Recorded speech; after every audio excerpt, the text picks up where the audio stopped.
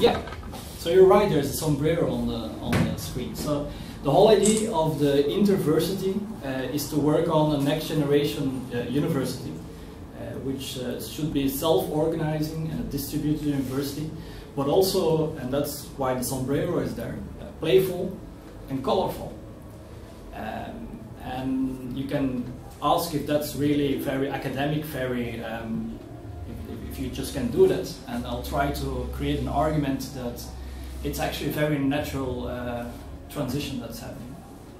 So let me first of all just simply introduce what we're going to talk about.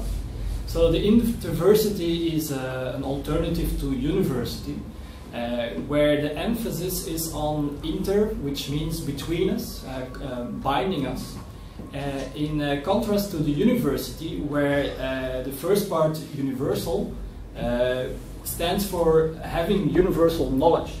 And with the acceleration of innovation and the increased amount of information you get all around you, that increasingly is becoming an impossible thing to do. Even the biggest universities today only have a fraction of all the knowledge. It's just impossible to get all the knowledge in one place. So what you see is that universities have been created in a more static environment, while today we are living with a lot more complex adaptive environment. And therefore we need to go away from this classic structure and go to a self-organizing distributed system. And that's what I will talk about. If you look at a university today, it revolves around three pillars. There's an education pillar, which is mostly about bachelor research, bachelor education and master programs. There are also other alternatives, but they are smaller. The same is so for research, which is mostly about producing PhDs, but of course you have the permanent staff that needs to be able to do that, and there are other smaller research activities, but the main thing are PhDs. And the same is true for public services, where it's mostly about spin-offs, but again there are alternatives like auditing and providing expertise, consulting, so those alternatives exist as well. But I'm just trying to show that those three pillars are the focus. When I'm going to talk about Interversity, I'm actually considering two different things. The open university and the integrated Interversity. The open Interversity is going to be the foundation, the basic, the most natural thing that comes, and that's the part I'm going to explain most about during this presentation. The integrated university is to show what may be possible, so that's an extension on it. Both have a different relation to the three pillars and to what is being innovated. In the open Interversity, the relation to the three pillars is about becoming massive. So what you have is that university, most of its things it does, it's still only for the happy few. The happy few in society go to university, but the happy few in university make a PhD, and the happy few PhDs create a spin-off. So it's always like the top of the top of the top, let's say, okay? So one of the things you see is that there's a shift happening where this is becoming more massive. And for education, the trend is really breaking through at the moment with the term MOOC, stands for Massive Open, Massive Online Open Courses, I always switch the two. And but it's basically, I'll try to argue that it's we can do a lot more. Innovation relates to the trend of innovation being something that is internal to innovation that is open. Now, I'm not just thinking about open innovation that really talks about this idea that organizations have to cannot really contain their innovation. But I'm also thinking about open source development, open governance. There are many openness things happening now. So openness is clearly a trend that you see all around, and that of course relates to the complex adaptive change we see. Now the integrated Interversity is going to be different. Where there I'm going to show that the three pillars are today basically competing for intelligence, competing for bright minds. Where you see that professors who like to teach complain about the research, and professors who like to research complain about the teaching. So, and like if you go to medicine, there is more public service happening already. You see that they, well, then have problems with the teaching and the research. So what I'm going to try to show is that this competition can actually transform to synergy if you focus on architectural innovation. So what is architectural innovation? Consider how a caterpillar transforms into a butterfly. What happens is that the caterpillar cocoons itself, and you see that internally the resources stay the same, but all the connections change. And what happens and what comes out of it is something totally different. So that's a clear architectural innovation. Of course, it also exists with organizations that have to reinvent themselves. In this case, I'm going to argue about how universities are capable of doing an architectural innovation and transform the competitive situation of the three pillars now into a synergetic relation. And it requires this concept of interversity, of understanding how everything is connected and how that actually can become something positive.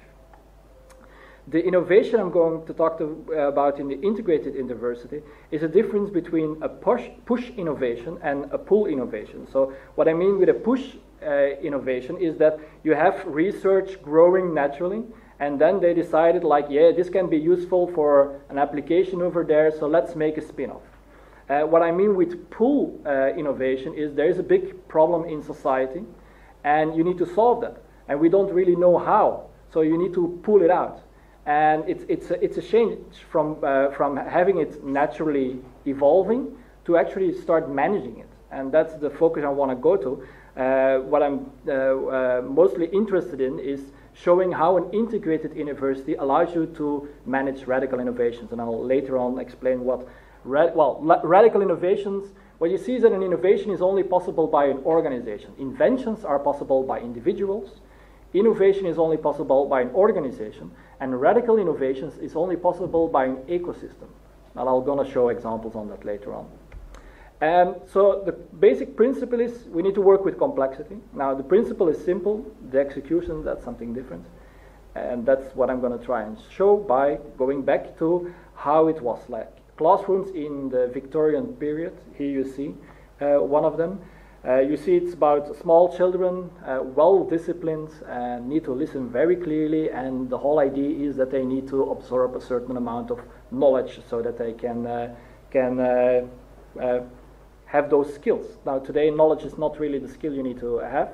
What you see is the classrooms in 2010 look, well, there are still some similarities, but it's failing. And also look at the age. The age now it's more related to higher education is a very important issue. But you see over here a clear example where they just don't seem to care. The question is this the kid's fault? And I'm inclined to say that that's a very easy way to push away responsibility. If you say that's the kid's fault, then it's not your responsibility. While what I think is that everything has changed in so much that what we used to do doesn't work anymore. And so it's basically all of our responsibility to change the system so that it would work. And what does it mean then, work, right? Okay, let's look at the second pillar, research. If I go back, I guess it's around 1880, I'm not exactly sure. But this is a classical example of a laboratory around that period, and what you see is a big room with all kind of strange artifacts and a single, probably rich person playing around with it. That's classical, the early laboratories, what you see. Few people, a lot of strange things. If you go today, this is a picture of a code sprint. So a code sprint is, in this case, you see a lot of people sitting in small groups, and they are actually producing work. This is not just a cafe, people having a drink and a laugh. No, this is work. This is research. And what you see there is that the research has changed very big. It's become a lot more social. It's a lot more about intelligence, about peers, about getting information from each other. You see that the technology has become more ambient, mostly by ITs. It's becoming small, simple devices, clean, but with a lot of power and a lot of abilities. If you look around to those tables, you see that there are a lot of computers, smartphones, but there's also drinks, there's also food if you look good enough, a lot of paper to write on. So what you see is workspaces, small workspaces where people are able to create connections, and that's basically the work, the laboratories we see today more. The social has been become a big component. Now, if I want to go to the public service, the third pillar, it's a little bit impossible to see before and after because it's a pretty new concept. It's basically emerged in the 1990s, but that's the second kind of what is called technology transfer offices. So it's also a little bit hard to give you any picture of, because I'm just showing you the room where several spin-offs are located. This one is the technology transfer here at this university, where so basically the research labs can rent a room here for their startup, right? And all startups are close together. But the more important thing is that you need to create an organization. You need to create connections to society. It's of course, how do you put that in a picture? So it's pretty recent trend. I'm going to try to argue that it's going to be probably the most important trend later on. So first, open interversity. Well, I like to say it's part of the geek revolution now. I can give another presentation on what the geek revolution is, but just to keep it short, think about the internet blackout day, the Arabic Spring, the occupation movement, the whole fuzz around WikiLeaks. You see there are things happening there. And the picture I'm showing here is basically, it's a symbol of the movement.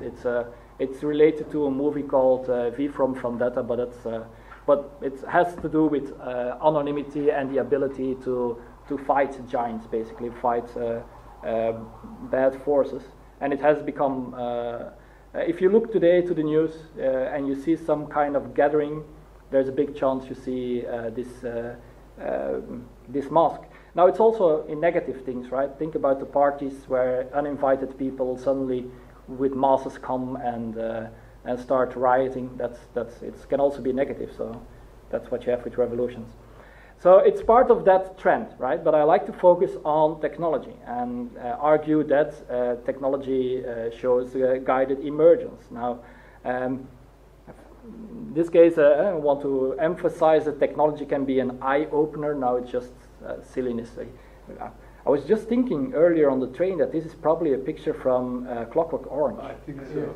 Yeah. Which then suddenly gives a whole different interpretation on about the picture, but okay. But the thing I want to say is, okay, this is just a silliness, but to emphasize the technology aspect, so let's get a little bit more serious about it. But before I can go serious, there are things you need to know. Stigmergy. Everyone needs to know what stigmergy is, so I'll quickly go over it. It's the idea that a sign puts you into action. What you see is that already happens with insects and other what is called eusocial creatures. There are also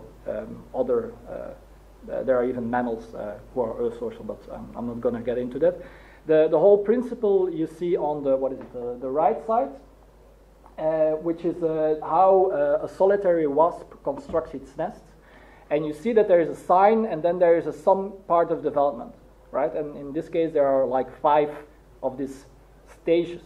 And what they do is that at a certain moment is at stage 4, they have mimicked stage 1, and you see that the wasp is actually starting over again. So that's what you see in the second line. You see that's the way you can actually clearly show how the stigmergy is working, while it's really the sign putting things in motion. And the question is, of course, then if ants can do this, what can we do with a lot more intelligence? Because we also build on top of what other people build. To become a bit more practical with it, I want to show this case, which is it's a presentation given 2 years ago, I guess, here, about stigmergic prototyping in industrial design school. And I want to show this picture because it shows how stigmergy allows spreading activation in a real setting. What you see here is a disabled person who has troubles making a fist and therefore can't eat ice cream anymore. And so they created this small ring to put the ice cream in, right? That's the Stigmergic prototype. But what you see is that there's a whole kind of other agents around it. There is, the disabled person is the user. There are the industrial designers who are the developers. But there's also the caretaker and the therapist who are basically representatives in the network. So you can see a network of agents and artifacts and relations between them. And you see that if a change happens in one, like if the designer thinks of something and shares it with the people around them, you see this spreading activation of the development. And that can be stigmergic. And what I'm going to argue about is that this prototype is basically a catalyst that triggers this interaction and changes this network of related people, which is basically a medium, into something that mediates. In this case, the ability, the overcoming the disability. But it's always situated, and that's an important part. In this case, it's a very concrete problem. I'm going to show you some other cases where it's more virtual. And the cases I'm showing are cases based of student projects created in my courses. I'll come back to that course later on, but I'm going to show you some examples during the presentation. So in this case, it's I want to show that the artifacts and the relations can be a lot more virtual. It's a site for creating trips. So what you do, you see, okay, it's a bad picture because I just took it during his exam. But you can actually click on the map, on cities, and thereby add it to a virtual trip you are making. So you're creating a page, a trip. And what the system then does is using the traveling salesman algorithm to calculate the shortest path between all the cities. So it shows you how the interaction between the people using it and the artifacts you create kind of triggers the activations. The two cases are actually always situated. The one is about trips, things you really want to do. Therefore, I want to focus on blended reality, where the real and your IT actually extend what you already used to do. Like in this case, it's about real estate, and so the whole idea is that you can take a picture of a building, and if it's on sale, you directly can see how much they are asking, get all kind of related information on it. And that's a little bit a trend I see with many of the projects. If you have a medium being the internet, and you can have a catalyst being an IT device, you can actually take on the situation in a very different way. In this case, it's a blended reality on books. So what you do here is use the ESBN service you have with Google Books and Amazon and some other online systems. And at the meantime, you use a smartphone like this, and you take pictures of the books you have in your library. And by making your whole library digital, and then using these online services, you can actually get a better insight of what other books would very much relate to the library you already have, not just to the things you have bought at that shop, but actually to your actual physical library. So that's another project actually developed by several students. But the trend is the same. It's always medium, internet, catalyst, IT device, yes, and situated. What you do with the books, could you not do it with visiting cards of people?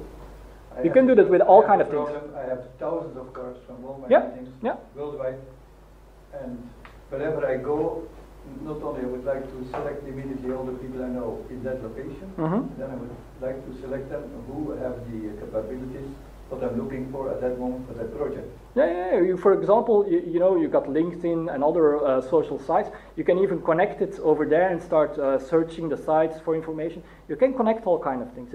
It's what is called integrating APIs. API stands for Application Programming Interface. Yeah. There is a small app on this machine that allows you to recognize pictures. There is an API on LinkedIn to find information, and you can, and what you kind of do is like a DJ. You connect the things. We call it mashups. So you create mashups between all the already existing applications and connect them. I like to emphasize a little bit more about the situations. Like you said, physics cards would be another example. This is another example, again from one of my students, who had a device with him to scan my brain and find my brain waves, so it's an EEG device. And I plugged it on my head, and then this is basically what came out of it. I guess that or I was dead, or probably it wasn't well connected at the moment that I took the picture. It's a negative phase, if I understand. Is it negative? Well, we were wondering what it was doing. But here it is heartbeat, not yeah, but here that's a positive then, okay? Oh, yeah. So okay. So, but the idea here is, okay, so it's to show it's not only smartphones. There are actually an unlimited amount of connections you can create if you take in that situation as a lot more seriously. In this case, the whole idea revolves around a concrete problem about healthcare, where you have remote places where, like, patients need to do regular checkups, right? For us, that's not a problem. It takes 20 minutes to get to a hospital, but there are places where it takes you 3-4 hours to get into the hospital. So that means you're losing a whole day for a regular checkup. And what you do with those systems is you actually apply the routine activities on yourself, and you send the data to the doctors. So this would be the interface for the doctors. He would look at it, or she would look at it, and consider, okay, this is default, this is what I expect, and then you don't need to come in. Well, if there would be a problem, you have to come in, or maybe you didn't connect it well, didn't do it well, you still need to come in. But you reduce the amount of useless travels to hospital. It's another case. I specifically want to give it, well, let's ask. How many of you are at the moment in emitting alpha waves? Well, you don't know? Delta waves, come on. Who is alpha or beta? In which one are you at the moment? In all of them. Yeah, you're always in all of them. But which one are you emitting the most? But you're in alpha? See, the thing is, basically, we don't really know. Well, if I ask you which color of shirt I have, probably everyone can answer that. Well, we can probably even still debate about that, but okay. The thing I want to say is that you can actually change via technology the sensors you're having to the sensors you're better able to work with. And this is happening in therapeutic movement of ADHD and epilepsy. In this case, it's ADHD because the guy needs to play a pretty aggressive game, I guess. I don't think they would do that with epilepsy patients. So what you do is you transform it. You use a technology to transform your stimuli. That's another case where, again, situated artifacts are mediating. This is one of the projects where it is used in a very different way, where you see that data is changed by Venn diagram statistics and so on. But it's basically a little bit, I wanted to give this before it, because it's basically a little bit the same. What you do is, if you see tables of data, and I say what's wrong with it, you would say, like, I don't know. But if I transform it into Venn diagrams and statistical nice pictures, you may actually easily say what's wrong with it. You can better approach it. And that's basically the thing I want to go to, is that we may be used to doing things in a certain way, but don't fully understand that by enrichment we can actually get things done in a different way, in a lot more efficient way. A last example about a very different device. In this case, it's someone who became blind, used this technology, sensors on the tongue to see via the camera. And then they say that after 50 minutes, someone who became blind can actually catch a ball. So it's pretty efficient. And you see it there, it's again a case of brain plasticity. So this is just another, to show you that there are many possible devices you can create. And to not create the wrong picture that it's only about about disabilities and very niche, narrow things, I want to go to other cases, specifically big market cases, like in this case, fashion industry. Guess this is publicity for the iCam that's of iThingy. What is it of Google? Guess, not sure. Google Glasses. Google Glasses? No, I'm guessing. I'm not sure. It's found it online, of course. But what I want to focus on are the project, of course. The project we have done. And this one is basically done by one of my students interested in aesthetics, and she finds that concept of virtual artifacts very appealing and want to put it on steroids, basically, by using Google Earth. So with Google Earth, you can actually build any kind of 3D thing in reality. If you want to reconstruct your house, that's a tool, a good place to do it. But you can then also share it. And here the whole idea is that if I, for example, have a closet I really like, I could actually put the effort to digitalize it and to show it and share it with people. But then it's actually in a database and other people can just play around with it. And I can, for example, see how this can lead to a spin-off where you have people in the fashion industry starting building all these artifacts for the things they want to put in the market, and then put this on this virtual platform to see how people play with it and understand the stigmergic actions that will come from it. And that's basically what I'm going to show with this last one, because this one, okay, it's a little bit hard to visualize it, and the whole 3D things didn't really finish, so it's hard to visualize. This is another case. It's called online wardrobe. You simply take pictures of your clothes, you tag them saying like this is a blouse, this is a shirt, shoes, and so on, and then you put them in the system. So you see the wardrobe in this case of Jasmine. But what you can do by tagging it is actually playing this game where you say I want to combine those shoes with those trousers and so on, right? And I can, for example, imagine that once you do that, you can actually save it and said like, I think this is a good combination to wear. And there would be, I'm definitely thinking about girls that would be very interested in playing with it. I mean, I know that several of my students were playing with it and wanting to have it basically, such a system. But again, the garment industry can play on this and launch their own things. So the essence I'm getting out of here is that you build a free platform and you harvest the stigmergic relations. So all of these cases, the last case, I'm not going to get into too deep, but you know Google has been running around with these cars to map everything, and they also are investing a lot in driverless cars. So another big market would be transportation, where they actually could, so today you can actually map. If you want to go from one place to another, you can use maps to do that. The next phase would be that you say, oh, and by the way, send me a car. That's what they call Google Maps on steroids.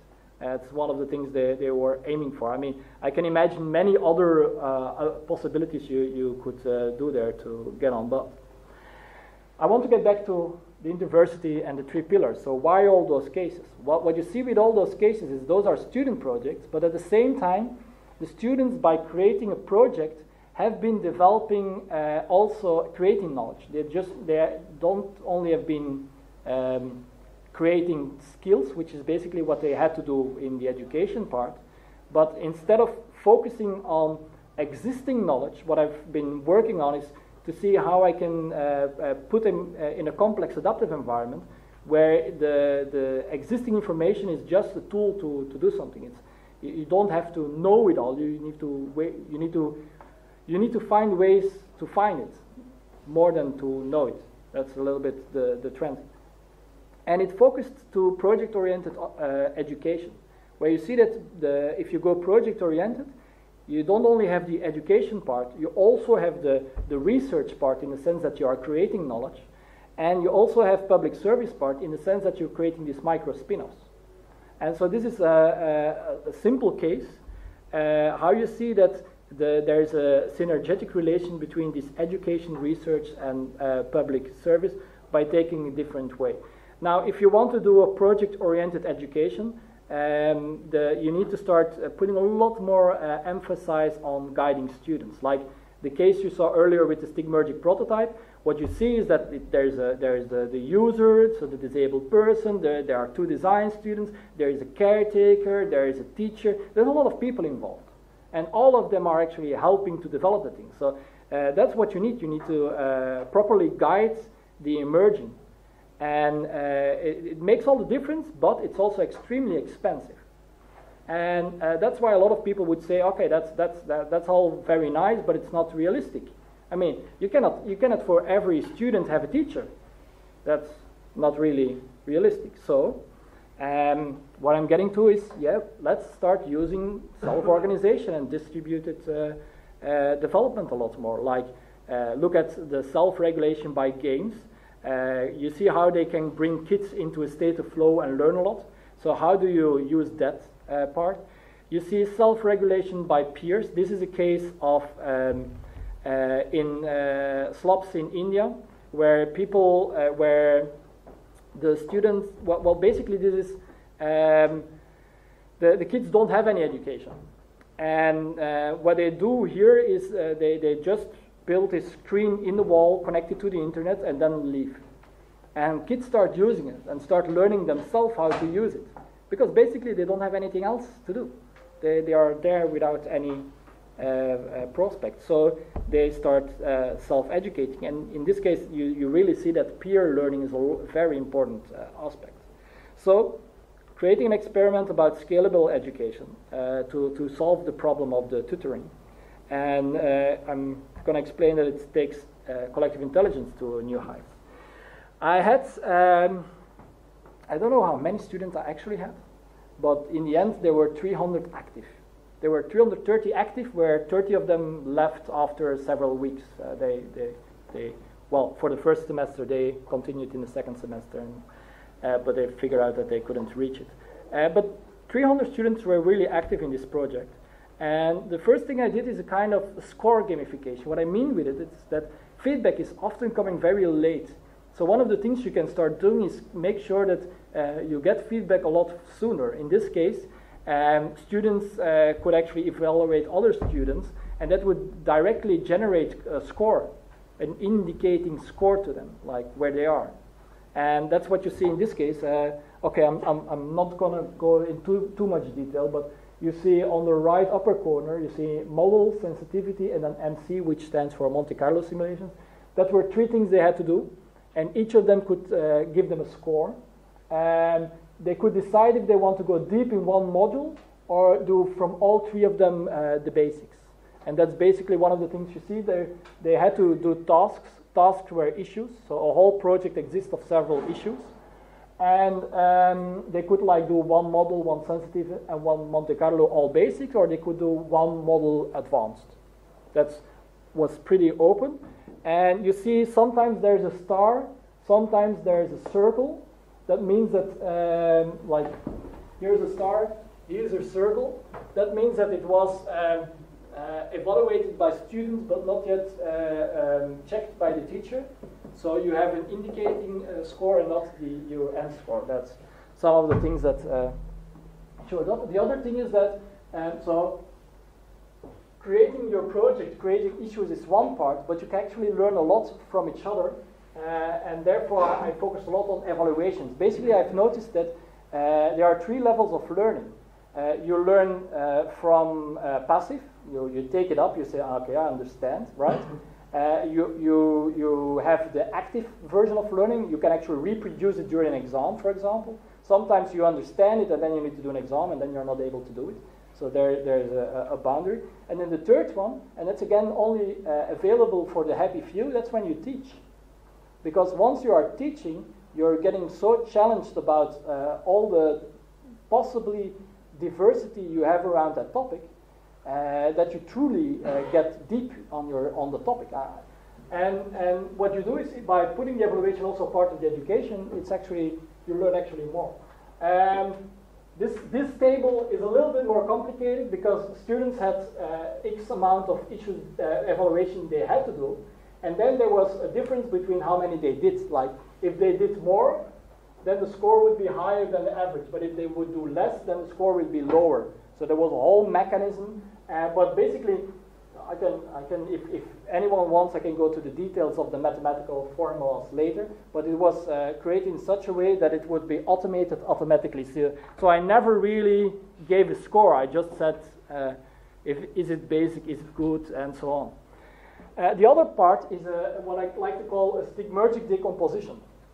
What you do is like, okay, so there's projects, but I don't look at a project. Students can work together or alone. I didn't care.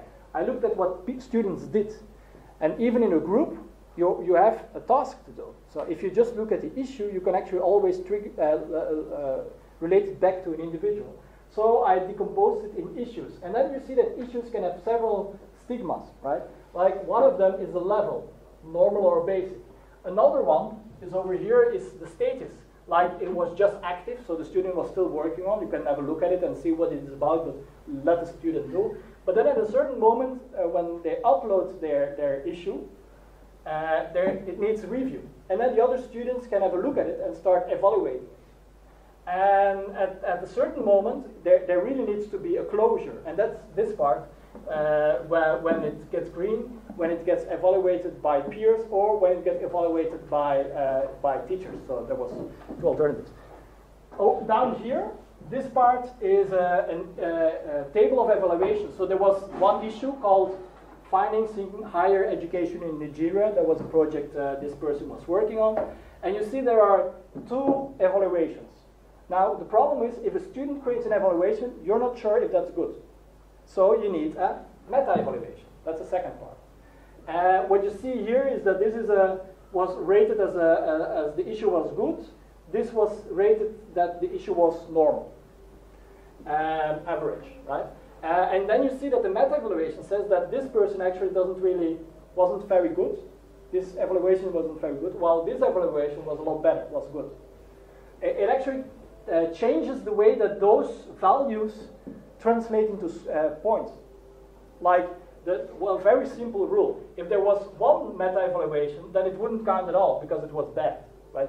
Create a bad evaluation, we don't care what kind of scores you set. And then for every star, this would be counted once. So it would be a weighted average. So in this case, it would be 4 stars once, and then you take away this one, and so that's 3 times 3 stars. So it's closer to 3 stars than 4 stars. That's the whole way the system worked. But the thing is that, of course, the scalability, where I wanted to work on all of this is actually the preconditions. It's not yet scalable. The whole idea of the scalability is that 80% of the tasks are actually very default and could have been done by the students, while 20% of the tasks are not, and that's where you need to put 80% of your tasking, of your effort in. And to do that, actually there is a third thing that needs to be taken into account. First, the whole system is empty. Means that only your most autodidact students start acting. They create issues, you start creating as a teacher, creating evaluations of it. So that starts generating the code. The second part is that because once they create the issue, they need to start doing evaluations. The first, most autodidact students will trigger the little less autodidact but still pretty autonomous students to start acting, and they will start doing evaluations on their issues. So that's kind of a cascade that's happening, right? But what happens is that I actually shift from evaluating issues by creating evaluations to evaluating evaluations by creating meta-evaluations. And then in that scenario, I actually can recognize students who are doing very well in evaluations. And then I mail them, I let them know, like, you're doing very well in evaluations, you can become one of my student assistants. And that's what you see over here. I ended up with 60 students who were my assistants. And like F. Garcia was the person most active, in the end did 41 meta-evaluations. So that's evaluating the evaluations, right? After all the evaluations. And so what you see is that I shift from the project, from the issues, to the evaluations to actually people. And it's not just about having the system working, so showing how the self-organization can solve many of the problems, but also about how to start up such a system. So and that's basically where I met with the experiments showing that you can actually go to this scalability by taking collective intelligence a little bit more serious. What I want to show now is how that actually fits in a more theoretical phase, and how we actually can, if we understand the dynamics well enough, can use that for an integrated university. That's going to be a little bit more complicated, so bear on. I showed that with all the projects, there's always a concept to start from. I mean, I can even show that with, like if you go to the whole evolution of electricity, I can show this trend where few people understood the concept and could work with it, mostly very scientifically. You see that then it shifts more to engineering part, where several developers were working in group to create the prototype, which is very fragile technology, basically. And what you see then is that the prototype transforms into a product. The difference between the prototype and the product is that you have an organization encapsulating the artifact and like protecting it legally and making sure that there is continuity. Like you get paid to work for Google, right? So that means that the technology of Google is basically more robust. That's when you get to products. And products is always about organization. In the next phase, then it becomes massive. It becomes more open again, and you see several organizations, several individuals connecting and interacting. What you see there is that the interaction starts coordinating. So between all the things that are happening on those platforms, you see coordination arising. The last phase is that when you shift from the natural self-organizing coordination to control. And that's when you need to start institutionalizing and building enterprises to ensure that what you want actually is already embodied by the structure around it. In this whole thing, there are actually three dynamics happening. To create this from concept to prototype and from product to framework, there is this bootstrapping cascade I will explain right away. On one hand, it is converging. On the other hand, it's diverging. I'll show you right away how that works. Then there is the spreading activation, and then there is the mobilizing institute. I'll talk about those three dynamics now. First, the bootstrapping cascade. I'll show you that what happens is you start with current skills, and there is a challenge, and you need to bridge that gap. So you have concepts, you have ideas, but they are not very they may be situated in the challenge, but they may not be situated in your skills.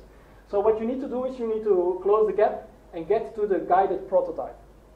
How does that work? Well, your skills you train. If you know that you need mathematics for doing that, you begin with mathematics 1, mathematics 2, mathematics 3. Those are scaffolds. What is the meaning of scaffold? A scaffold is in Dutch it's a stelling. So a scaffold, and what they call in cognitive science instructional scaffolds are support structures, right? I could have called it support structure, but because they always use instructional scaffolds, and I think that scaffold is a good thing because the scaffold, you can see how it helps development, and for the client, it's a temporal structure, while for the developer, it's a permanent structure, and that's the same for a teacher. For a student, doing mathematics 1, 2, and 3 is temporal. You go through it, and after it, you don't need to go through it anymore. But for the teacher, it always continues. For him, it's tools. For the others, it's part of development. So you train, right? The other thing that's a little bit harder to understand is what I like to call penetration. What happens is, think about market penetration. Think about if Pasteur wanted to understand yeast, he had to actually get a microscope to penetrate that micro world. So you need tools to penetrate. If it's marketing tools or physical tools. Tools help you penetrate until you get close the gap. I'm going to be concrete with all the projects you've seen before. The whole idea were there were business students, that's what I got, and the focus was internet innovation. There's a diversity on projects, but all of them follow the same trend. What happens is that I needed to train these business students in programming. That's basically So that's what I had to do, teach them programming, and I encapsulated it by this internet innovation. And so the first thing they learn is like what is called 3T architecture, learn what databases are, how you create some basic code and so on. And then the second phase of learning, they need to start really programming more interestingly, what is called software designs. So the first exercises they refactored to understand the architectures of software.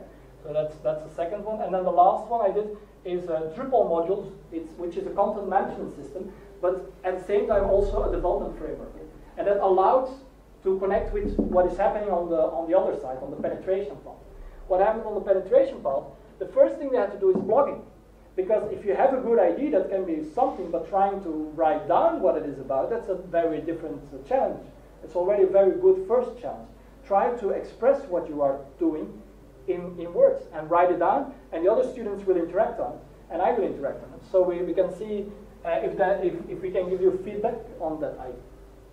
The second thing they had to do is I earlier said that there were something like API, stands for Application Programming Interface. Many current online applications have these APIs. And what you see is that once you have blogged about your ID, you can actually start exploring like how can I support my ID with existing APIs and for later integration. And that's why I needed to have them develop Drupal modules, because then they would integrate those APIs in the Drupal models and create those micro spin-offs I showed earlier. Okay, so that's the same trend, and I can actually show that is applicable to many kind of educations. As long as there's a skills and challenge bridge, you need to overlap. The other part, the diversion, going from the product to the framework, it's different. Okay, I start with an existing course, being about risk management. And I had to find a way to scale the thing because I would be the only teacher left. So then you see that I need to, so you need to get an externally oriented penetration and externally oriented training. I'll explain. The first thing I did was like the passive videos. Everything I did in a class normally, like you're sitting and I'm saying we are recording this right now, that's a passive video. You could just watch the video. So once I've skipped that, and you don't need to do that anymore, what's next? Okay, next thing is the content regulation. You see that online, they need to interact and coordinate and so on. And that worked pretty well, but there was a lot of things happening there, like evaluations and issues, but unstructured. So that's the last thing I then did, is then make sure that would be more structured, and shift so the last thing I actually did was then shift to coordinating students. You go from coordinating the content on the site, right? Saying that's a good issue, that's a good evaluation by doing evaluation and meta-evaluation. You go eventually to coordinating students. I know that there was 1 month I had something like 150 mails a day, because if 60 students start mailing you 5-7 mails a day, that starts counting up. But that's basically what you see. You start coordinating people. And on the other hand, you had basic course side first. Then you had the separations of issues and the more the more structured part. So you had a basic side where they could interact. I've understood that in that interaction there were unstructured things they were doing, like evaluations, and I used then the issue queue to make sure that they could do that on a more structured way, right? And then what in the end happens is what I like to call spillover interfaces, is that, for example, there was a conflict with one of my best evaluators and a student, where the evaluator was claiming that student is always treating the system being the second evaluator, and therefore not taking any risk. But of course, I didn't know any of the situation, so I had to investigate, and I created all kinds of social networking analysis on my data to figure out if that student was really trying to trick the system. And it turned out it wasn't, so I had to solve the problem, but at the same time, because of the analysis things I did on the database, I just encapsulated into an interface, and I sent a mail to all my student assistants saying that if you are in doubt of if the student is playing well or not, have a look at that interface, and that's basically this interface, where you can see if how often it's the first time, the second time, and so on. How often do they create basic, normal, advanced? How often is it poor? And so you get more overview of all the data. So that was one of the interfaces later on created specifically for the student assistant. So that's what I would call with the spillover interfaces. There are conflicts, and the conflicts are opportunities to learn how to transform them. So that's a case of a product changing it into a framework. In this case, a course into a distributed and self-organizing course. The thing between it is spreading activation. Like I said, radical innovation always happens in the ecosystems. What I did to understand that in a lot more detail is participate in a very specific ecosystem where there's a very clear balance between community interest and business interest. And between 2005 and 2010, there were something like 20 startups in that ecosystem. And they developed, mostly with venture capital. So that's, again, one of the things I want to show here. You have seed rounds, which is basically people investing because they believe in you. That's a different reason than the most part, where it's basically about creating alliances where your partner is actually having an interest in your development. And that's the more central part, where you see that there are venture capital rounds where there's getting money into the system and creating this cloud of prototypes, transform them in an ecosystem of products carried by organizations. And I've noticed that those organizations were doing open innovation. So in 2010, I started interviewing all of those startups to figure out why do they do open innovation. And what I figured out is that they didn't even know what open innovation was. That was fun. And noticed that while there was technology development happening, under the surface, there was organizational development happening. And from a very pragmatic point, they start using the prototypes and the frameworks that existed for the developers to actually solve their problems. Like, there was a scarcity on skills. So they would get a client asking them to develop this and this and this, but they may not have the skills to develop them. So they say, of course, to the client, yes, we will do that. Otherwise, they don't have any clients. And then they start looking at ways to solve their scarcity problem. So what they then do is they use the system that existed where you can actually track who has been developing a lot around a certain module, and then contact that person, who often, because they are good developers, would be working for another organization. And that way you would actually start collaborating with that other organization. And you see this spreading activation, like the small spreading activation I showed earlier with the stick merging prototype. In this system actually was way more present. And the technology was way more mediating it. And so what you see is this wave becoming bigger of this organizational development, bootstrapped from those prototypes and existing frameworks. And then, because the ecosystem basically went into a growth phase, so this is a prematurity phase, there was a difference where you see that wave starts looking like a standing wave, but I don't want to go too much into detail about that. Basically, what you can see is that you can resonate a community out of another existing community by tapping into what that community is already using to enrich. In this case, it's the development is being enriched by those frameworks and prototypes, and then you see that the organizations are tapping into it to leverage their own abilities.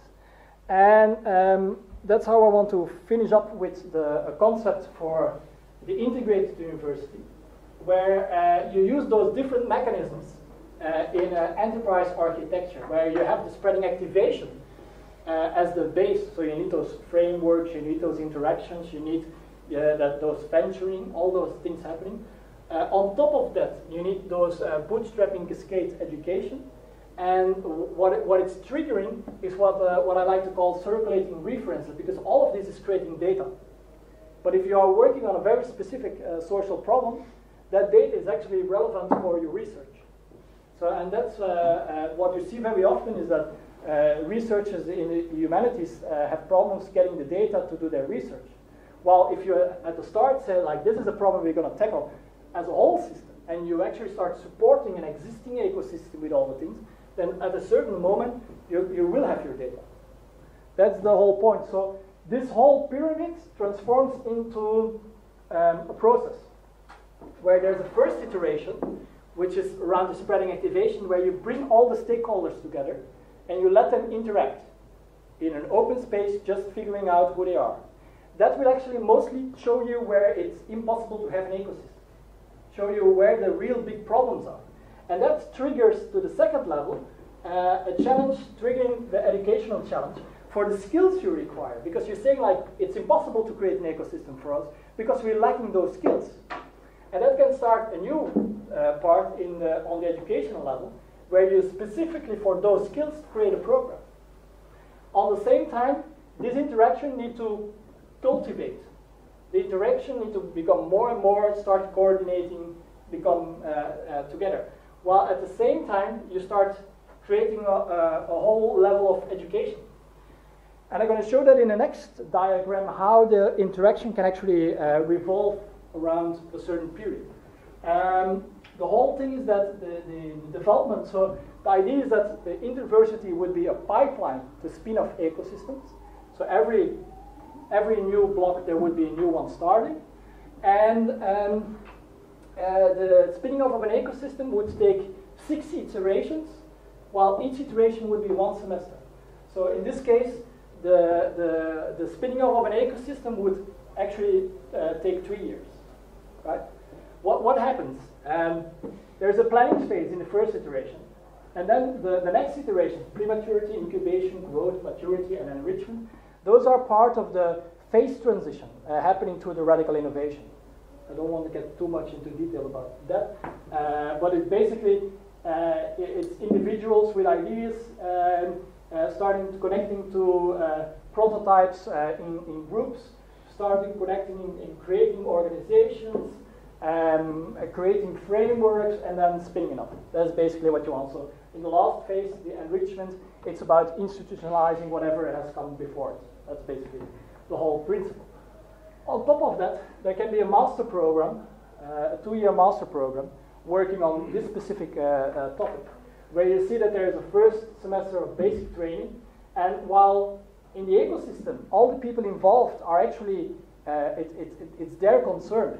So you can pretty be sure about their involvement. In case of students, that's not always the case. So after each iteration, there's an exam. If they fail for the basic training, well, they just shift to the next ecosystem in the pipeline, right? So what happens? Basic training, individual project like I showed before, right? In my case, it was about internet innovation. There can be any topic. That's what I want to say. If you fix the topic, there can be defining what kind of individual project will grow. That's the first year. So after 1 year, they've demonstrated that they are able to grasp that. During a second year, they need to start understanding what it means to collaborate. So it is during this phase that the groups, so the students start working in groups, but not just between the students. They actually become part of the ecosystem. And they can work as students between them as a group trying to create a micro spin-off, but they can also start collaborating with one of the existing partners in the ecosystem. So that's what you see in this phase. And then all the experience, of course, needs to lead to the thesis. So the last part, they need to wrap it up to actually get a degree, right? You need the thesis. So that's the students. We have the partners. Now looking to the PhD research. So we're looking at the 3 pillars, right? The PhD research, at the first phase, he is observing, understanding what the whole planning is being. So there are control agents on top there, and there's a control agent responsible for the planning. In this case, it's the last year PhD, and it's a first year PhD that will be at that time observing and just taking everything in.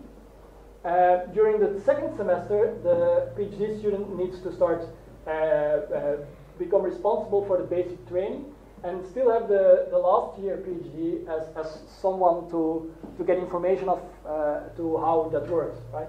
So there's still a knowledge transfer happening over here. The prematurity phase is actually a phase where they just interact in the ecosystem. The incubation phase is when there needs to start becoming coordination. Because this phase is so important, it has to be the responsibility of the professor. So it's the professor that needs to start coordinating the ecosystem. I expect actually that maybe the last year PhD student who actually has helped setting up the first part may become part of the ecosystem. May, it doesn't have to, but there should be a big chance for it. What happens with the PhD researcher that's now already 1 year working there? He needs to start tutoring the individual projects, being basically the expert related to the new group of students. During the next phase, what happens here is that there's a shift in responsibility, where the PhD research is assisting the professor. Now it's basically the professor who is assisting the PhD researcher, because he's the most experienced with all the projects and all the development, to bring the students into the ecosystem. And that's happening in this phase. So the switch happens there.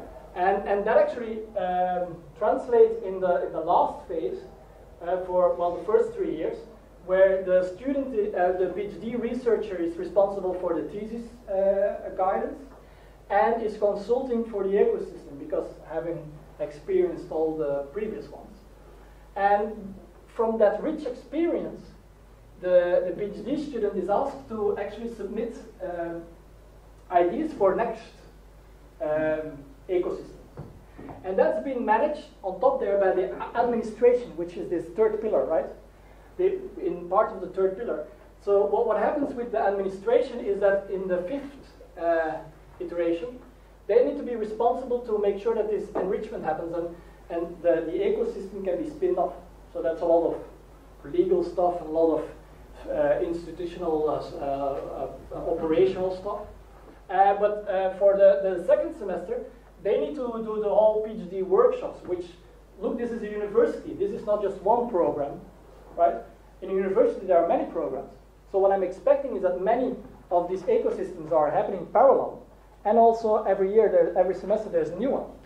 And what happens over here is that those PhDs who have been part of this 3 years are getting, so the expertise becomes diverse. There's a diversification happening, and it's the administration that needs to create a new selection. Creating workshops where those different PhDs from different of these spin-offs can interact and coordinate and share knowledge and bring up their ideas. But at a certain moment, also a selection about which spin-offs will start and which won't. And that's when this becomes the last. So that's the design of the integrated university, and that's basically all I got. Any questions? Thank you.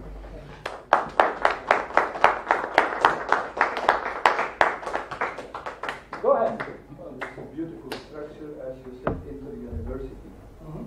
But you are missing many links in the sense that, okay, you need from the beginning already the touch with reality, and that's why in your last key, the bottom line would be the real world of entrepreneurs or financial groups or marketing people and so on and so forth. Yeah.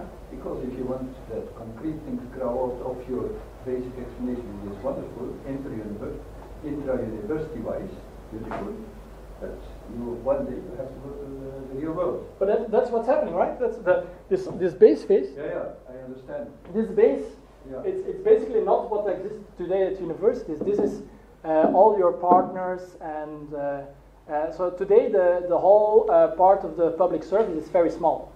There's a technology transfer office, there are small startups, but it's not really like, it's not a framework in society to... There must be a continuous interaction between the guys from the moment that they have an idea, test it with the real world, can it have a chance, until the time that the prototype is ready and that you have to prepare all the things to go into the market with the prototypes.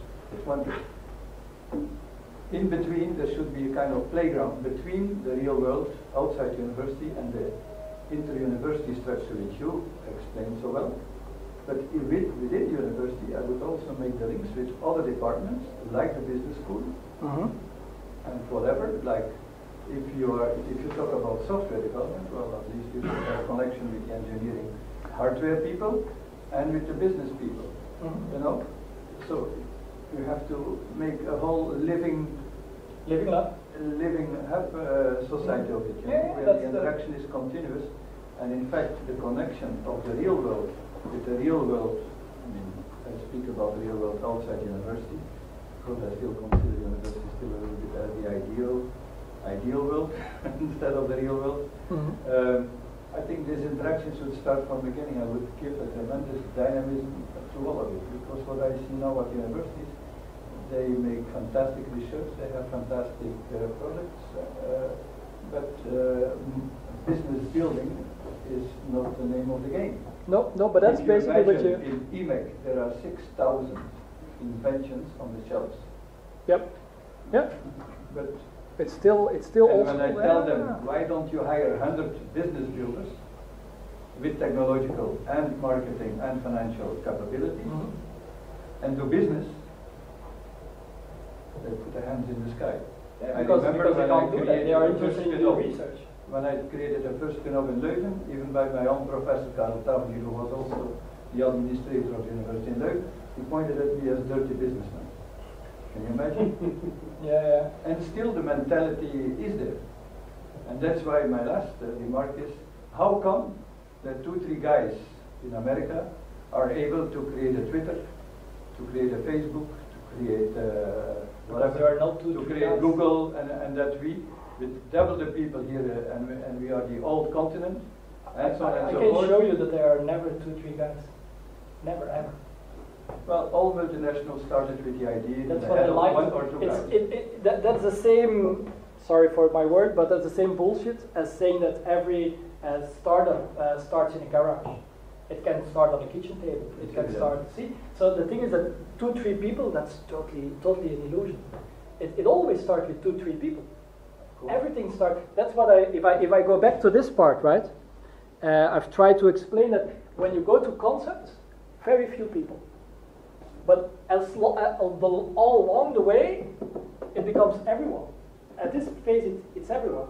If I think about enterprise like the East Indian Company, it's a nation, right? It's global. If you think about frameworks, Wikipedia, whatever, it's global. So what you see is that you start with individuals, you go over to groups. Prototypes is always with groups. I can show you every case I've seen so far.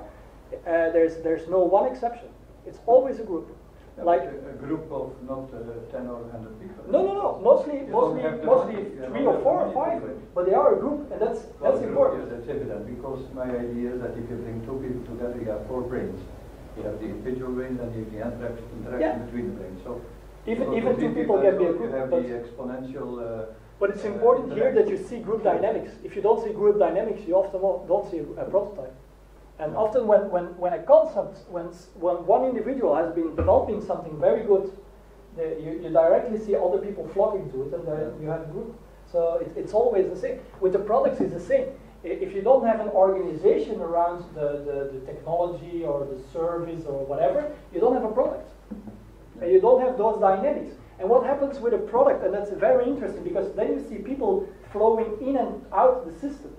In this case, you cannot disconnect the developer from the prototype. If you kick out the main developer, there's no prototype anymore.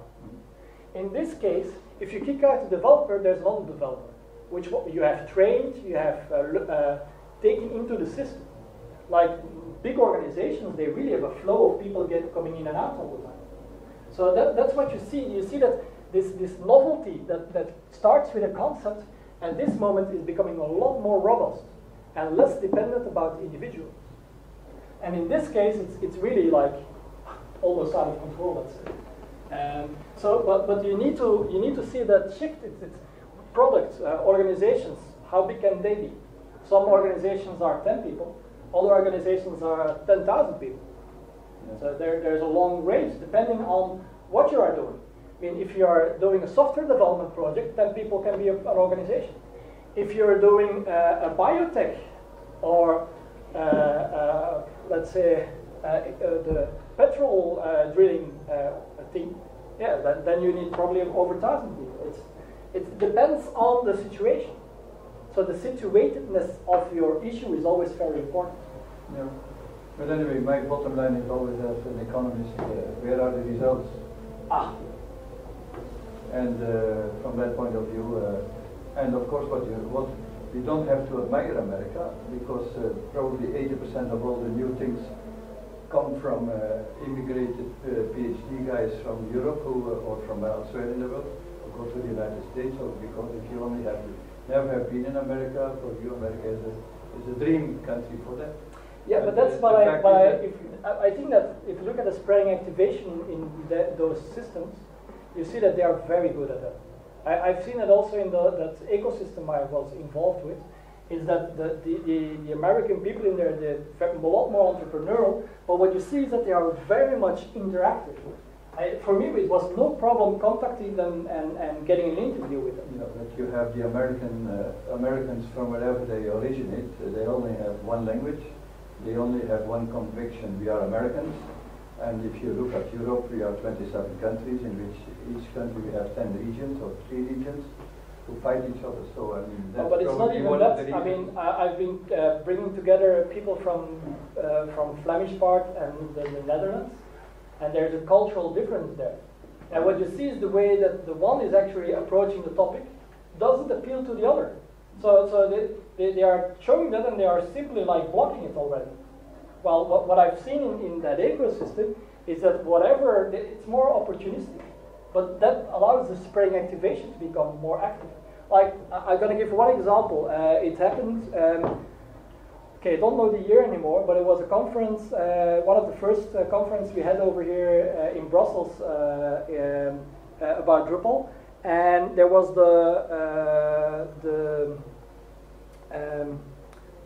guy, the head of the ministry of the federal region, who was complaining about the multilingual abilities in Drupal at that time, and he said it does not work. It's not working. There's an error here. There's an error over there. And he was standing there with the founder of Drupal, and they were like, "Oh, but that works. No, it's been implemented by them." So, and they take up other people there who were running around in the open space. There was a small conference. So picking up people and starting understanding the complexity of the problem. And so suddenly he said, like, "Okay, stop. We're going to have a meeting in 2 hours." And I had something like, "Well, is this a way to just block the discussion because we cannot get rid of it?" No, 2 hours later, there were like, just put it online, right?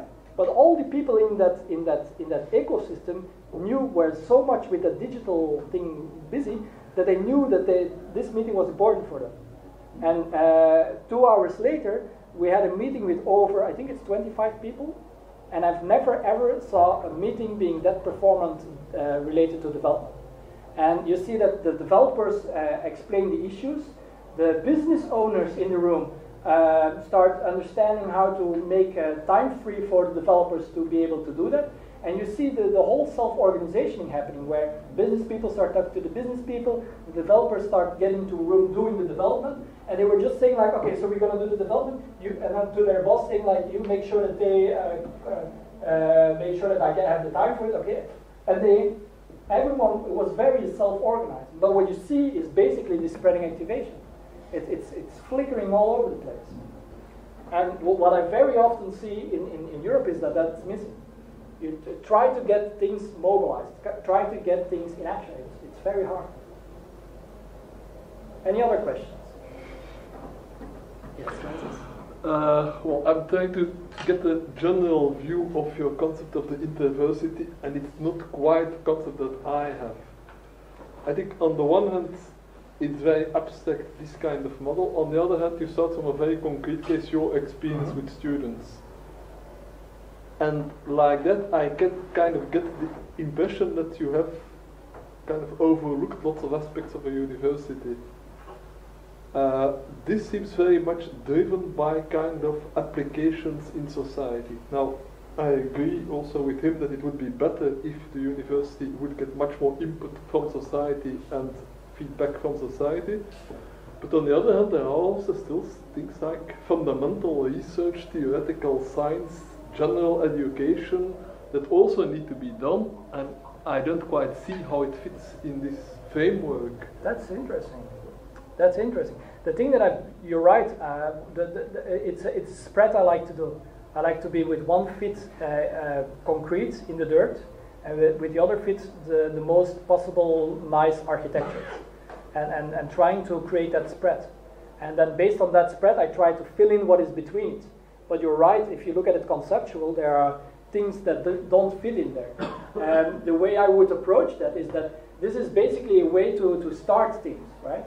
And I guess that many of the things you're mentioning right now would be the bigger challenges for this system to then figure out, like, once you started, how do we do that?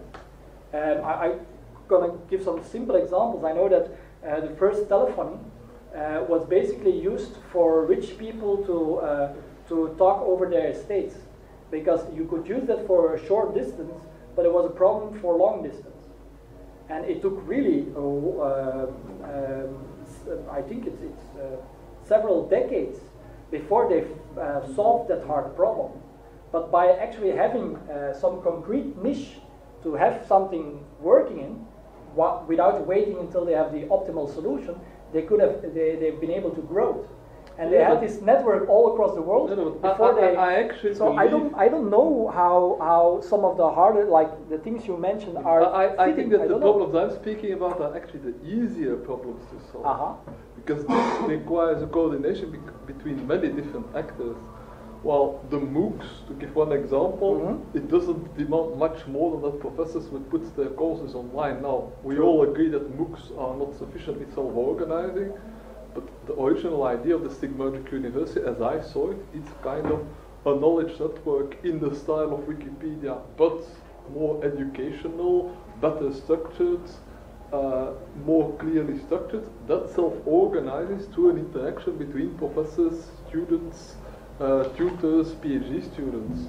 But isn't that already possible here? It is possible, yes, but I don't see it anywhere here, because what you kind of assume is that the students would create their knowledge while working on a specific problem. But there is still a lot of knowledge that you just need to have a space. It's not just that you're going to learn mathematics 1 because you need to solve this one problem.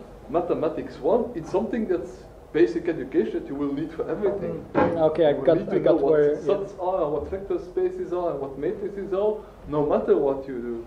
No, I get where you're heading at, but basically that's what if I look over here, you have the passive videos, like many of the things, like the basic education, you can actually pretty well automate. The classrooms you can automate, that's clear. The exercise moments, there are some things you can do there. Yeah, but you can automate them, but that's the idea of the MOOCs. You make a perfect video with a very nice lecture with all the things nice in place, and you tell the students, oh, watch that. But that's not really interactive, that's not really self-organizing. That's why something like the POEM project, where the whole network of knowledge fragments which can contain some of these MOOC videos becomes much more self-organizing. And yeah, that for me is the first thing you would want to do in a Interversity. Now, this is very interesting because that's an aspect that I haven't been working on, is the aspect of connecting that to real world problem solving. So what I'm thinking about is in terms of the global brain. Well, the global brain needs to have its knowledge about how things function, and then you kind of assume that when people need the knowledge, they will just find it there. What you are saying is, but when a particular knowledge is needed that's not yet available in this Interversity or in the global brain, then you let the students solve it while interacting with the problem. I think that's a very good idea. But the thing is that what you're saying, like I think that what you see with MOOCs today and with educational innovation today, that many of the parts that the simple solutions are being solved. They are creating, for example, more interactive classrooms where you have the videos to see, but then you can actually make exercises in groups around specific themes. So the thing is that I've been trying not to get into that because I know that there is already a lot of development happening. While I guess that with the difference between the three pillars, there has been less development, like trying to understand how it works for research. Yeah, I agree. But I think this is very revolutionary if it could be implemented. But I think there's an intermediate level. Let's say there is a classical level. Let's automate and make traditional lectures more interactive. There is a level where you are speaking, where you are really getting your hands dirty and you're solving real problems in the real world.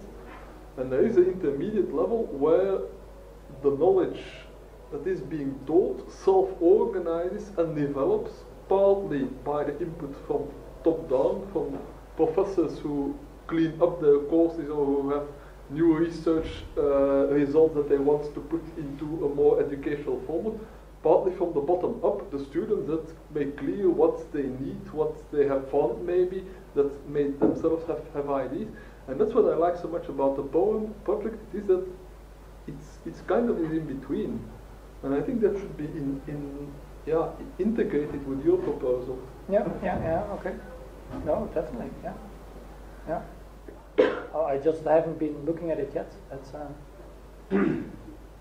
just because I wanted to do the spread first, go to the one extreme to the other extreme, and then in that sense, move along. What you are talking about, I wouldn't call that interversity, because it doesn't say enough about what the more traditional university tasks are. You're speaking about the newer tasks, as you say, it's the public service, the spin-offs, but not everything can be put in the spin-off. That's a debate. Teach mathematics. That's a debate. That's a debate because, for example, you have today experimental archaeology, where I see a very situated way of doing simulations. Like we've been talking about it before, that they recreate villages or they recreate battles during certain periods in time, trying to keep it as authentic as possible. So what you see is that archaeology is starting to become, which is normally a very, it's practical but pretty theoretical, is now actually becoming a very engineering discipline. And I think that if I look at it, every discipline can be an engineering discipline. And that's a little bit, that I think is a very revolutionary idea. It's that you can actually say that, for example, if you think about social science, political science, I think about social engineering, political engineering, that becomes possible, like social engineering becomes even more possible with social networks already. But if you create mediums, you can actually create simulations in that. And the experimental archaeology is the most extreme case where your medium is actually the physical world and where you actually have limited all your technology to mimic a historical situation. No, but I agree with you that is a very nice innovation. The problem is that the whole knowledge we have developed over the course of millennia is simply so big that you cannot just put it all into this kind of interactive, concrete, real world. You're not going to create a virtual Rome in order to teach students the grammar of Latin. That would take an enormous long time. No, but you can. You're not going to create all kind of pyramids and other buildings in order to teach three-dimensional geometry. You need to know what the minimum conditions are, like for Latin. But take for example, there are communities talking Elvish and talking strange languages they made up. But what you see is that there are events happening, conferences. And during that conferences, everyone speaks that language. That's another issue. You can actually create a simulation by creating a conference. It's interesting to do that, but it's not the most effective way to give students the basic knowledge. What I mean by basic knowledge is there are so many important things that you need to know in order to be able to understand the world around you, that some of those will become more interactive by participating in projects, but simply there are too many shortcuts. You wouldn't want to go people to having to learn all that by experience, by actually interacting with something. You don't want them to learn the rules of grammar or the basics of mathematics or the vocabulary of a language by participating in these kind of interactive conferences. It would take but you learn time. all them by doing exercises, right? Yeah, but can you learn something without exercises? Yeah, but the exercises are in the end they are very much simplified. They're kind of, you give an exercise like you give somebody an English sentence, that has a grammatical mistake in it, and you say, well, now correct it. Well, things like that exist where you get distributed editoring. That's the thing you can do. Like you have a system where you actually use it also for beneficiality. That's a little bit what I've been trying to do with. I mean, I agree. If it's possible to learn that's something what I'm trying to do with this. while solving a concrete problem, it's very nice. But if you would always wait until you have a concrete problem in order to learn what you need to solve it, then your learning would take a very long time. If you think about like this course, it's about risk management. They could create any kind of project around it, around things that they interest them. But what you see, and I think that's the essence, is that by actually creating more structured information around it, saying that it is what kind of type it is, like a model, and what kind of level it is, basic or normal, you can actually start navigating through it. Like if you do that with mathematics or languages, you can create any kind of things over here where you have other students evaluating other students' tasks if they are at the same level. That's self-organized by the peers. That I agree. But what is added are these tags. I've seen how the developers have been able to develop distributed by having these issue queues and having these tags on it. And I saw the stigmergic value of it, and I just accepted it, so I've used it for education, and changed some of the things so that it would fit more what you need to know for education, namely, is this a basic course, a normal course, an advanced course? That's a very simple categorization. And if you can do that with like many of the courses, I think this is basically the contribution I want to do to the education part. You can split up any exercise into an issue, and have this extreme issue queue for students to work on. And then you can, on top of that, start adding smart algorithms and other things to create suggestions. I mean, if I think about your experiment you did with the food and the categorizations, right? That you ask people, is this a fruit or a vegetable? Mm-hmm. We can start doing that with such issues if we know how to tag it. And ask the student, is this a question for statistics, or is this a question for economics? And first you need to know the basics of economics and statistics. So every time, depending on the level, students can guess, and every time one level be higher, you can use that as feedback to correct. Yeah, but this brings me to the idea, by hearing your academical discussion, that, is the academical world at the moment really so up to date in all its systems that it is ready for the 21st century? No.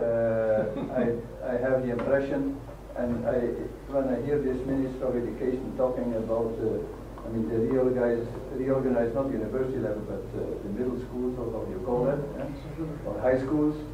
They have organized it 5-6 times, and still, what's the content of it? Nothing. It has nothing to do with the real world we are living in, and certainly not with the world we are going into, because we are going into a world where Europe will be the Avondland, the evening land, and where we'll have the guys behind us will have to do a lot of work and go to work probably in other areas, geographical areas even, but certainly in other languages than we have now in Europe. But if you look at the high schools and all that, what they are learning now doesn't prepare them far away. If I tell the Minister of Education, you have to learn languages, not Latin and Greek, that's for 80 Russian, you mean? Let them learn Chinese. Let them learn Arabic and probably also Portuguese. Well, you already have there a bootstrapping problem, because you need the teachers to start doing that as well. Import them from these countries, and you, the autochthons, we have 200 different languages here. I'm not sure which language you're going to learn them. They are all on pension, or they are on social security. So let them work, and let's set up teaching schools for languages. To give a concrete example of the way I see we can break into the classical university structures by focusing on the pain issues they have today. For example, I actually been talking to one of the Flemish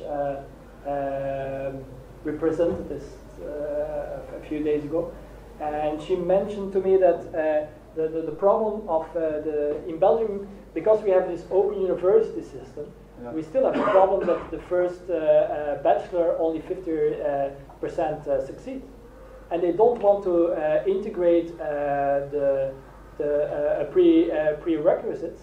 So what do they? So they have there a very concrete pain issue, and I see total possibility to with my system to have an opportunity there, to have students work on this like what is called a brugcursus kind of structure. Instead of adapting our complete educational system, starting from high school and university for the future, they just stay at the place. Yeah, of course. And the world goes so fast. I know. Forward. Each day we get further and further behind, and nobody does anything. So I think in university you wouldn't be that pessimistic. Well, the very strange thing is normally if you see things collapse, there is like a new startup.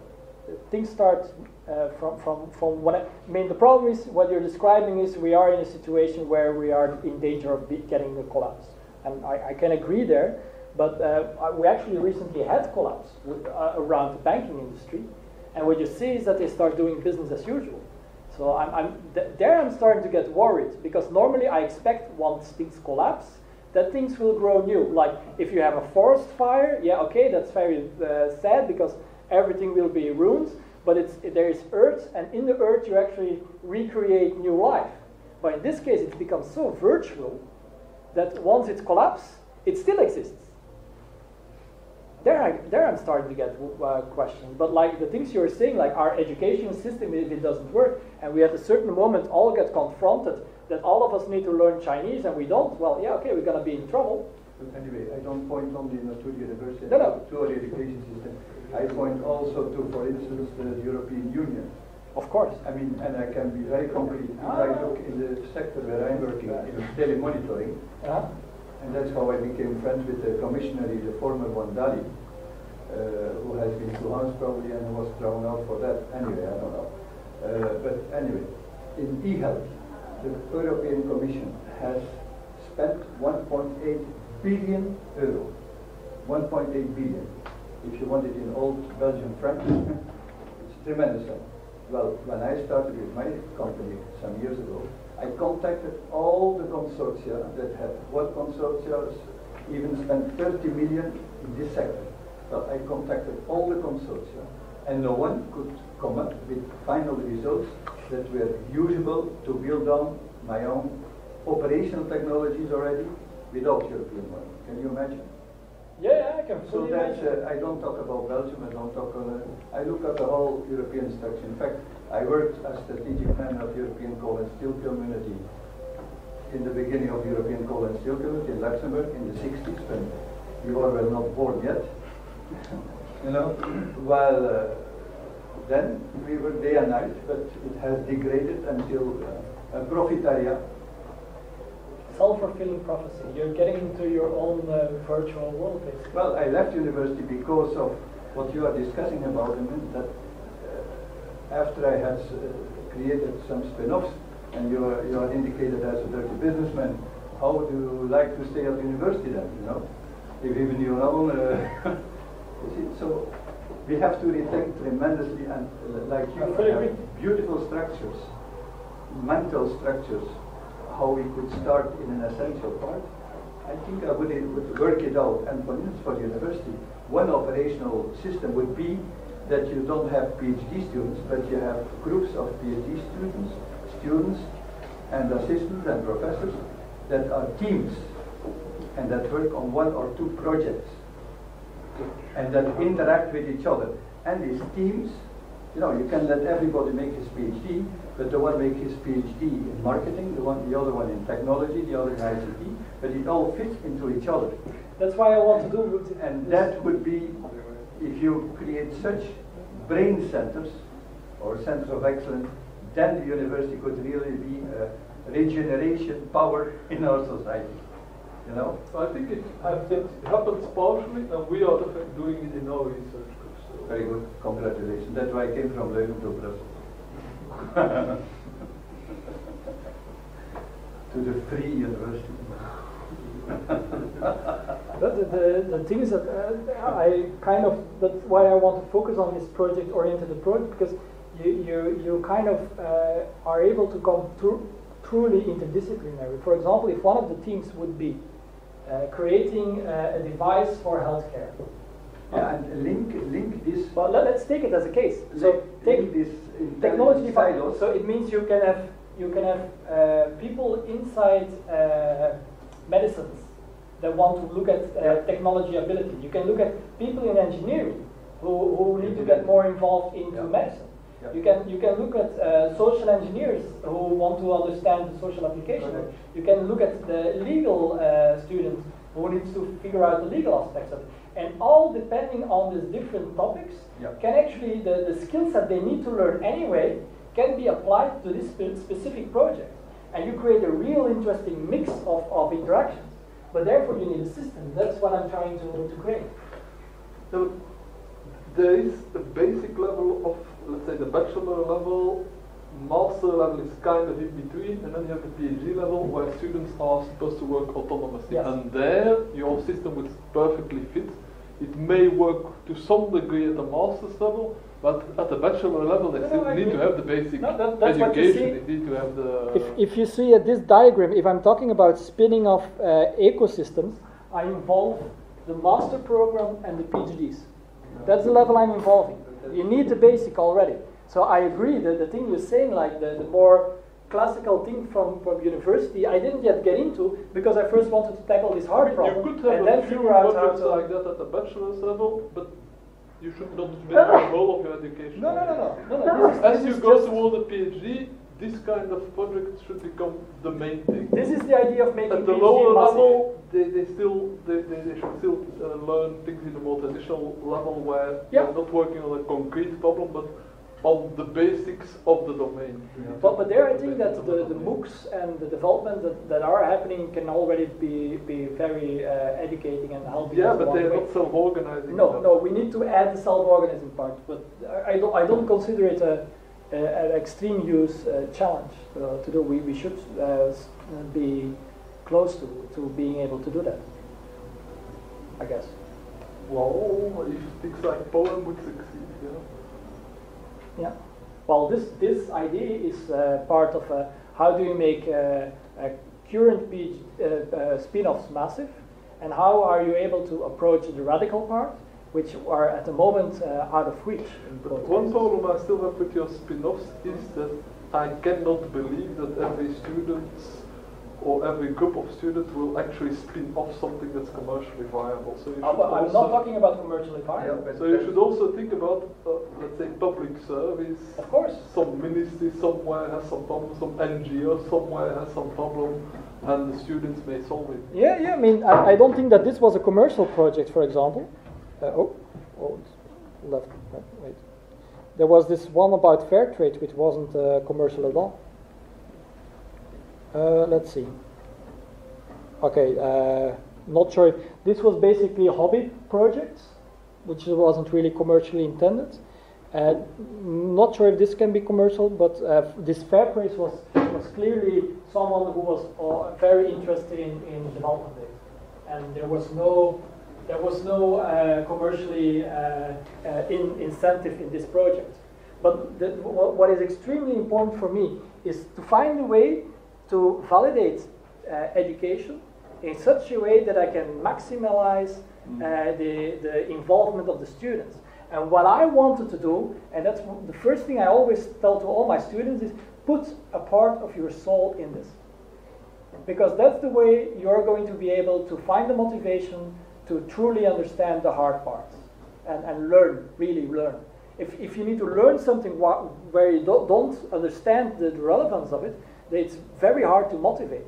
Well, if you can actually put, like, if they can put part of their soul, like in this case, the guy wants to really do something for fair trade, and I can use that energy to actually make him consider some hard Monte Carlo code and look at the code, then that's perfect.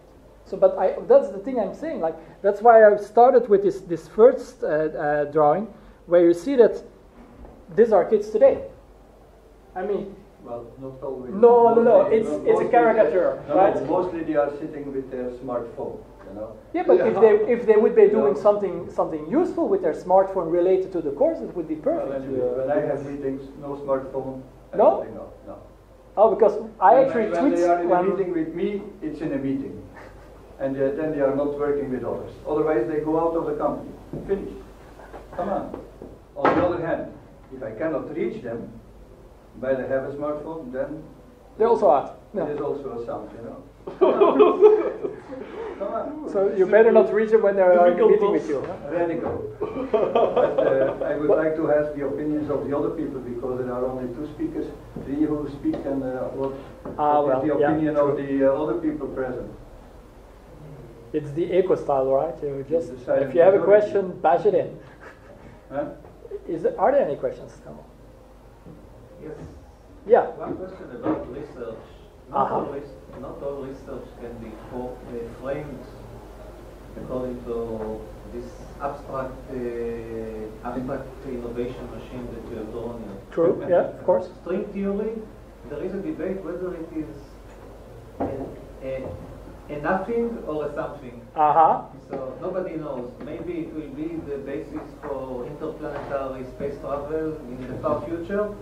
Right now we don't know. Still. So why don't you develop it in the far future? You don't want to erase the potential for this. Yeah, but wait. Why don't we develop it in the far future then? Why do we have to develop it now? Because you don't know. The far future will never come if you don't. No. That's exactly my whole research. My whole research is about novelty. It's about trying to understand how do you approach the things you don't know, and they all come back to the same thing that.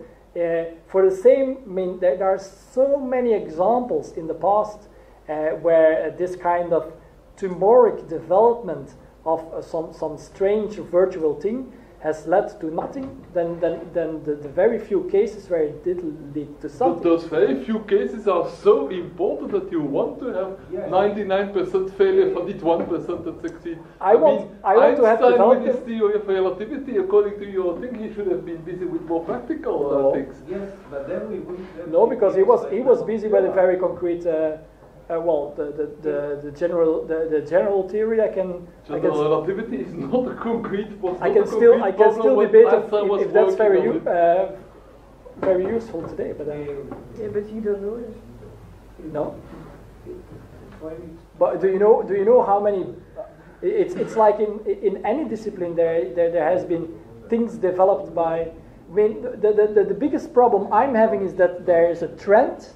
And that trend decides where the finances go. String theory is very hot. Why? I mean, I'm pretty sure there are many other researchers out there that have as less possible application as string theory, and they are neglected. So the question is, why string theory and why not one of those others? String theory was given as an example of something which is suspected to be completely unuseful or perhaps even not scientific right now. No, right, exactly. But to put it in different, in a more theoretical or conceptual sense,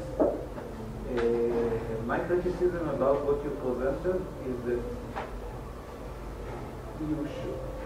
you build a certain machine, which is a cybernetic machine that involves education system, what we call interversity and society.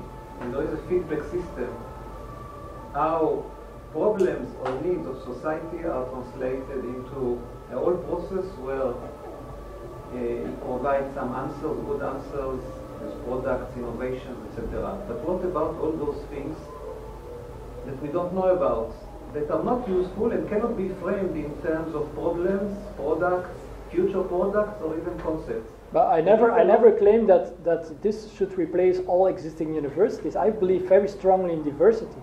But the thing that I'm wondering is I find it more logical that there would be small groups with few resources able to produce that and not be something as hugely big as the whole string theory field that has some kind of prestige related to the national development, but it's basically, I don't know, it looked like a scheme to me. I've seen it with many other projects before where there's... No, string theory is maybe not a good example because we all know that string is a bit of a fad. Too much authority is given to it, but there are lots of other developments that people are busy with that we haven't heard of yet, that seem to have no use whatsoever, and that maybe in 50 years will indeed make possible interplanetary travel or time machines that we don't know. But I don't have any problems with that. I have problems if that gets institutionalized like string theory. That's my point. It needs to be institutionalized to some degree, because in the old days, the people who could do that were the people that were rich enough and that did it as a kind of a hobby. Exactly. You don't want to be only rich people. No, but that's why we have structure. That's why we have structures like FWO, where to make sure that research keeps on existing with peer review to figure out if that person is really well enough to do that. But that system already exists to provide it. The question I'm having is that there are today extreme big challenges, everything becomes more complex adaptive, and we have no way to deal with it. No, but it's a way of how you frame your project. If you frame it as inter-university, the university of the future, then it's as if you claim that this will be all what the university of the future is. While you are saying, well, we keep all these good things of the university, but we add this thing that is lacking. That's not the same as saying this is how the university of the future will look. You will see this is how one aspect of the university of the future will look, which is sorely lacking in present universities. Maybe if this would be the next generation university, then we need to reinvent the academics. The sorry, how do you call it again? Like the clubs that existed. Scientific societies? Yeah. So you reinvent something like that again? You don't need to reinvent them, they exist. I mean, give them more a structure that they can actually have the FAO research funds. Yes, but I mean, all this should be, for me, part of an inter-university. The thing is that with the university, by creating the third pillar on the university, and making it basically responsible for our societal needs, we actually have changed what it means to be a university. And that's what I'm saying. If the three pillars are what a university has to be, then this interversity is an alternative. And I fully agree that this doesn't count the fundamental research. But I don't see so much the fundamental research very well represented in the three pillars. So you can actually ask if we don't need a different... Fundamental research has always been one of the basic pillars of universities. Now, what I see in your proposal is what you're proposing is an interface between the traditional university and society. Yes. It's very important that interface should be formed. Mm-hmm. But the traditional university still has a number of basic functions that you have not addressed. No, true. And when we ask you about it, you say, well, we can keep the FAO, or we can revive the scientific society, but for me, the interversity should be a global view of the university. So I'm just saying, you're speaking about one aspect that's very important, but it's not the only one. No, okay, then we need to...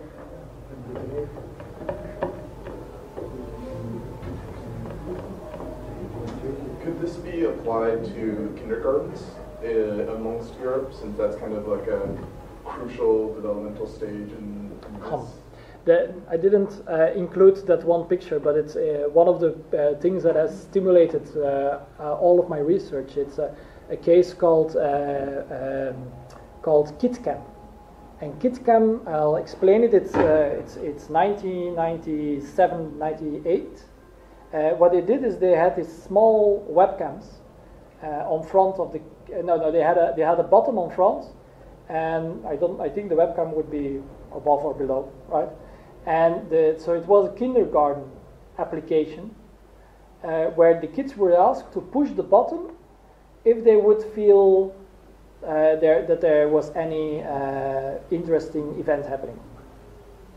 And so what happened is that after they could capture the important moments of the kids during that day, and then use that to reflect with the kid. And one of the things they figure out is, that kids have a lot of, like kindergarten kids have problems with abstract things.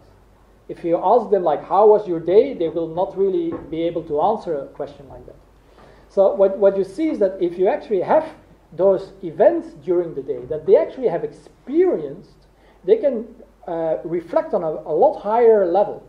And they've done that. They show that to kids, like a kid falling in and the other kids seeing it for the second time, recognizing that actually the kid has hurt itself, while the kids that fall and see it for the first time find it's funny. So they learn to relativate their experience and stuff like that. Have a real high level of reflection. And I think it was with kids between 4 and 8. Not sure if that's still kindergarten. No. But what you see, you could actually start doing that with kids between 1 and 4 with arousal technology, where you have like simple things measuring your surface, and therefore can measure if you have arousal or not, and then capture the whatever was happening at the moment. But it's again the problem that our memory is a lot less accurate than actually if we record it. So what you do is like in the case over here, right, where you're making your brain waves become visible. It's a little bit in this trend, in the sense that you have recorded an experience and then you replay the experience to do recognition. It's a very useful way. For me, there was one of the stimulations to understand that we could do way much more with collective intelligence. I really love that case. It's very, very fascinating. Maybe the kid was dreaming to pink horses or something like that in head, they can't see that. No, they can't see that. Yeah, but the dream is also very important. True. I mean, again, I'm not solving everything at once, and I'm not even claiming that everything is solvable. But what I just see is that we are doing a lot of things that can be done a lot better if we actually take a less conservative view on how technology enriches our life. Like the kid with the cat, like this case. I mean, it looks very. I can imagine that a lot of people would be scared about this kind of structures. But if you just see the feedback and just see how that works, then it's the same with that ecosystem. I see the feedback, and the people working in that ecosystem find it the most logical thing in the world. They don't mind that they don't have all the knowledge, because they know how to find it. If they need it, they will have it. So it's not an issue. And you see the dynamics being very different. It's a whole big ecosystem. Many things are happening, and they don't need to understand the whole. They are just happy in the flow. And it's difference. It's a difference, like being able to let go, basically, and enjoy the perturbations that will overcome you. So, what I see with the kids, when you are talking about that they are much, since they are born with a smartphone in their hand almost, and a computer in their hand, what I see, that they are so well trained in working with technologies now available, that they have such a selective brain now, that instead of us looking at everything because we think we will find it there, that they have such a selective brain that out of 100 choices, for instance, for something, they know immediately, almost with quite correct brain, what to choose.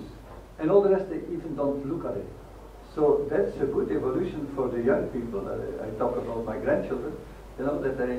information overload. They are able to... A selective, very efficient selective brain because they are overflowed like us, and we almost...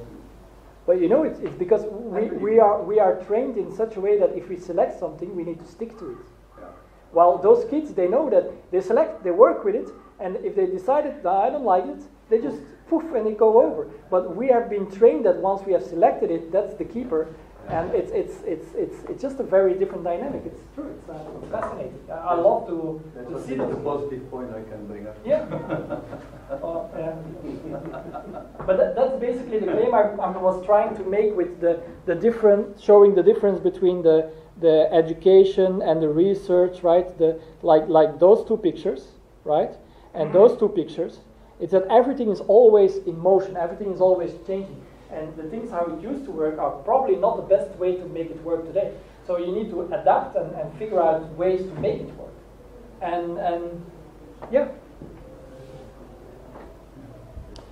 How is the time? Should we?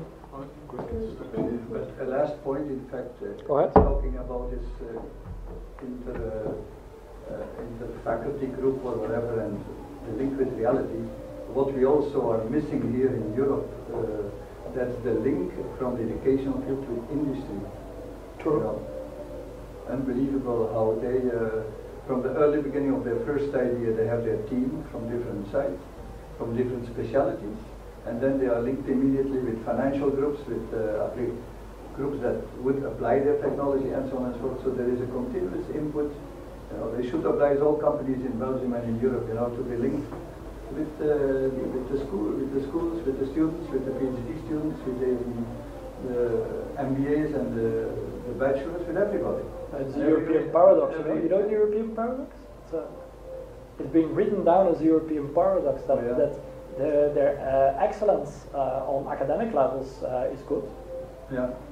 But their ability to validate it is problematic.